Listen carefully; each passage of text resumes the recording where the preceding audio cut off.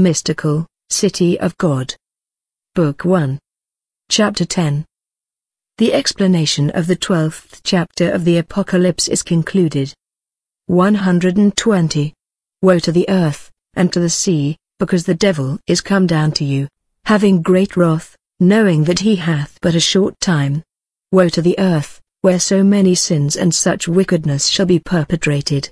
Woe to the sea, which refused to pour forth its floods and annihilate the transgressors at the sight of so great offences against its Creator, and to avenge the insults against its Maker and Lord.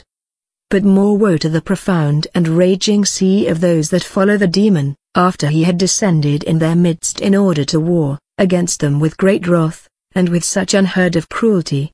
It is the wrath of the most ferocious dragon, and greater than that of the devouring lion. 1 Peter 5:8. Who attempts to annihilate all creation, and to whom all the days of the world seem a short time to execute his fury.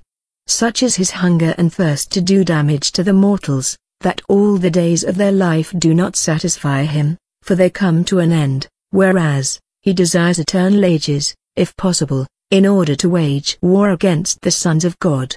But incomparably greater than against all others is his rage, against that most blessed woman, who is to crush his head. Genesis 3:15. Therefore the evangelist says, 121. And when the dragon saw that he was cast unto the earth, he persecuted the woman, who brought forth the man-child.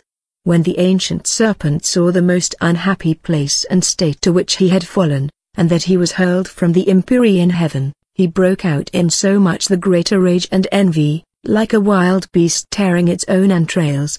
Against the mother of the Word incarnate, he conceived such a furious rage, as no human tongue or intelligence can ever describe or understand. But to a certain extent this anger can be surmised from that which followed immediately after that dragon found himself hurled with his hosts to the infernal regions. I will describe this event, as far as I can, and as far as it has been made plain to my understanding. 122. During the whole first week of the creation of the world, and its contents, Lucifer and the demons were occupied in machinations and projects of wickedness against the Word, who was to become incarnate, and against the woman of whom he was to be born and made man. On the first day, which corresponds to Sunday, were created the angels. Laws and precepts were given to them, for the guidance of their actions. The bad ones disobeyed and transgressed the mandates of the Lord. By divine providence and disposition, then succeeded all the other events, which have been recorded above, up to the morning of the second day, corresponding to Monday, on which Lucifer and his hosts were driven and hurled into hell. The duration of these days corresponds to the small periods, or delays, which intervened between their creation, activity, contest and fall, or glorification. As soon as Lucifer with his followers entered hell, they assembled in general council, which lasted to the morning of Thursday. During this time Lucifer exerted all his astuteness and diabolical malice in conferring with the demons and concocting plans to offend God so much the more deeply, and to obtain revenge for the chastisement to which he had been subjected.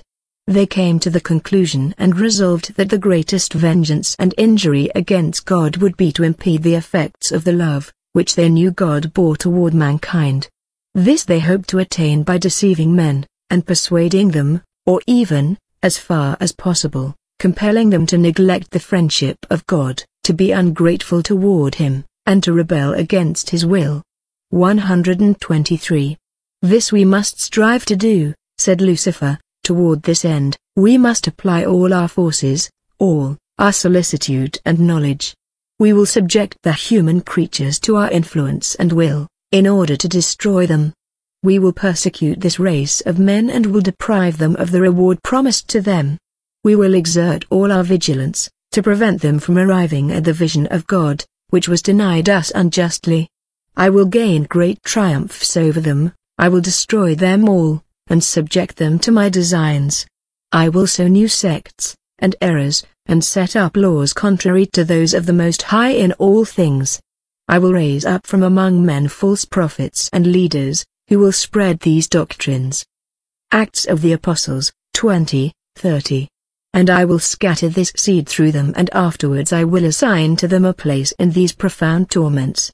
I will afflict the poor, oppress the afflicted, and persecute the timid.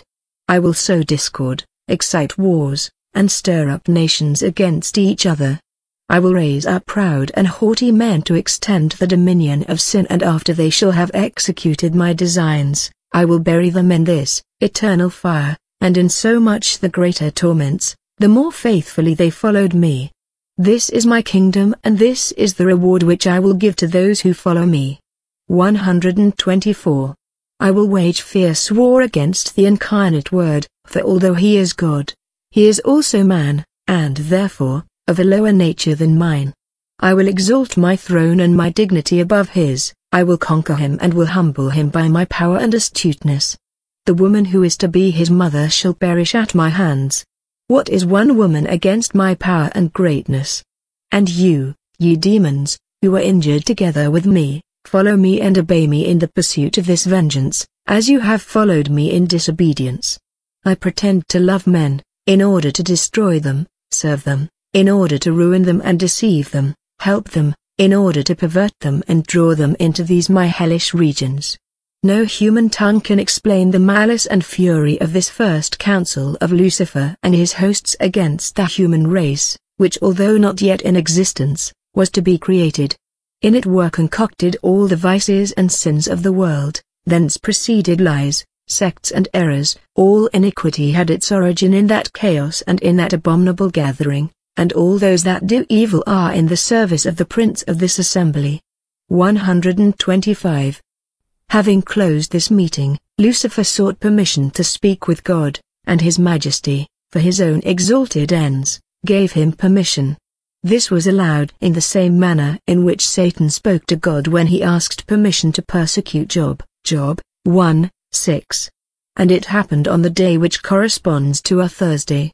He addressed the Most High in the following words: Lord, since thou hast laid thy hand so heavily upon me in chastising me with so great cruelty, and since thou hast predetermined all that thou desirest to do for the men whom thou art to create, and since thou wishest to exalt and elevate so high the incarnate Word and enrich the woman, who is to be his mother, with all thy predestined gifts, be now equitable and just, as thou hast given me permission to persecute the rest of men. Give me also permission to tempt and make war against Christ, the man-God, and the woman, who is to be his mother. Give me freedom to exert all my powers against them. Other things Lucifer said on that occasion, and, in spite of the great violence occasioned to his pride by the humiliation, he humbled himself nevertheless in order to ask for this permission. His wrathful anxiety to obtain what he desired was so great that he was willing to subdue even his arrogance, thus forcing one iniquity to yield to another. He knew too well that without the permission of the omnipotent Lord he could attempt nothing. In order to be able to tempt Christ our Lord, and his most holy mother in particular, he was willing to humiliate himself 1,000 times, for he feared the threat, which had been made, that she should crush his head. 126. The Lord answered, Thou must not, Satan, ask such a permission as due to the injustice, for the incarnate Word is God and Lord Most High, and omnipotent, though he is, at the same time true man, and thou art his creature. Even if the other men sin and subject themselves to thy will, this will not be possible in my only begotten made man. Though thou mayest succeed in making men slaves of sin, Christ will be holy and just, segregated from sinners. He will redeem them, if they fall. And this woman against whom thou hast such wrath, although she is to be a mere creature and a true daughter of man, is to be preserved by my decree from sin. She is to be altogether mine forever, and on no account or title shall anyone else be allowed to have part in her. 127. To this Satan replied, But what wonder that this woman should be holy, since no one on this earth will be allowed to draw her to the contrary, or persecute her, and incite her to sin. This cannot be equity, nor just judgment, nor can this be proper and praiseworthy. Lucifer added yet other blasphemies in his arrogance. But the Most High, who disposes all things with wisdom, answered him, I will give thee permission to tempt Christ, so that he will be an example and a teacher in this, to all the rest of men. I also give thee permission to persecute the woman, but thou must not touch her in regard to the life of her body. It is my will, that Christ and his mother be not exempt from temptation, and that they be tempted by thee, like the rest of men. This permission was more pleasing to the dragon than that, of being free to persecute all the rest of the human race. In this he resolved to use more care than in the pursuit of any other project, as afterwards really happened. To no one else than himself was he resolved to confide its execution. Therefore the evangelist proceeds to say, 128. He persecuted the woman, who brought forth the man-child. For with the permission of the Lord, he waged unheard of war and persecution against her, whom he thought to be the mother of God incarnate. But since these persecutions and battles will be described later. Numbers 692 to 697, Part 2, 340 to 371, Part 3, 45 to 528. I will only say here, that they were beyond all conception of man. Equally admirable was her glorious resistance and victory over them. Therefore, in order to describe the manner in which she defended herself, he says, there were given to her 2 wings of a great eagle, that she might fly into the desert unto her place, where she is nourished for a time and times. These 2 wings were given to the Most Holy Virgin before she entered upon the combat, for she was prepared by special gifts and favors. The one wing was an infused science, which revealed anew to her vast mysteries and sacraments. The other was a new and sublime humility, as will be explained in its place. Part 2, 335 to 339, Part 3, 448 to 450. With these 2 wings she took her flight to the Lord, her proper habitation, for in him alone she lived and in him was centered all her attention. She flew like the royal eagle, without ever directing her flight towards the enemy, being alone in her flight, and living in seclusion, from all earthly things, solely in communion with her last end, which is the divinity. In this solitude she was nourished for a time, and times, for though this nourishment lasted all her life, yet it was more abundant in the times of her great battles with Satan. In those times she received favors more proportioned to the greatness of the conflict. By time and times is also understood the felicity, by which her victories were rewarded, and crowned. 129. And half a time from the face of the serpent. This half a time was that, in which the Most Holy Virgin was free from the persecution of the dragon and far from his sight during this life, for, having conquered him in her battles, she was, by divine providence and as victress, freed from them. This freedom was conceded to her in order that she might enjoy the peace and quiet, which she had merited after having conquered the enemy, as I will describe farther on, Part 3, 526. Concerning the time of the combat the evangelist says, 130. And the serpent cast out of his mouth after the woman, water, as it were, a river, that he might cause her to be carried away. And the earth helped the woman, and the earth opened her mouth and swallowed up the river, which the dragon cast out of his mouth. All his malice and all his forces Lucifer exerted, and directed against the mistress, for, all those, who were ever tempted by him, seemed to him of less importance than Most Holy Mary. With the same force as the current of a great swift river, so the malice, and the lies, and the temptations flowed from the mouth of that dragon, against her. But the earth helped her, for the earth of her body, and of her inclinations was not cursed, nor did the sentence and punishment, which God hurled against Adam and Eve, touch her in any way. For in it our earth is cursed and produces thorns instead of fruit. It is wounded in its very nature by its inclination to sin, Thumbs, Beckety, Genesis 3:17. Which continues to assault us, and causes opposition. The devil avails himself of these inclinations for the ruin of men, for he finds within us arms for his offensive warfare, and catering to our evil inclinations by his false representations, and apparent sweetness and delight, he draws us towards sensible and earthly things. 131. But the most blessed Mary, the holy and sanctified earth without touch of bad inclinations or evil dispositions, was free from all danger of corruption arising from the earth. On the contrary, since all her inclinations were most orderly, composed and obedient to grace, the earth of her body was in perfect harmony with her soul. Thus this earth opened its mouth, and swallowed up the stream of temptations, which the dragon raised up for her, in vain, for he found that material indisposed, and unfomented for sin, unlike the other offspring of Adam.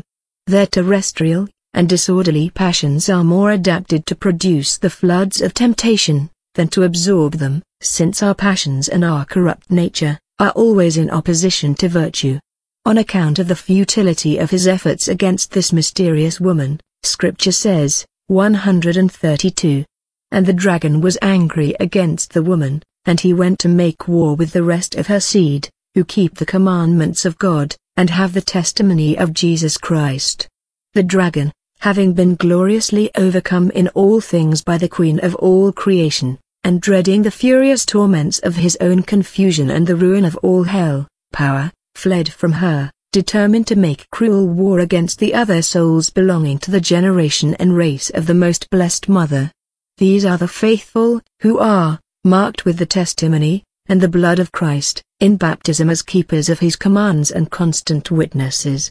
For all the wrath of the demon turned so much the more toward the Holy Church and its members, when he saw that he would be unable to gain any advantage over Christ and his most holy Mother. Especially does he war against the virgins of Christ, and with a more particular hatred does he seek to destroy the virtue of virginity or chastity, this being the seed and the inheritance of the most chaste Virgin and Mother of the Lamb. On account of all this the evangelist says, 133. And he stood upon the sands of the sea. This is the contemptible vanity of the world, on which the dragon feeds and which he eats like hay. All this passed in heaven, and many mysteries were made manifest to the angels in the decrees of the divine will, regarding the privileges reserved for the Mother of the Incarnate Word.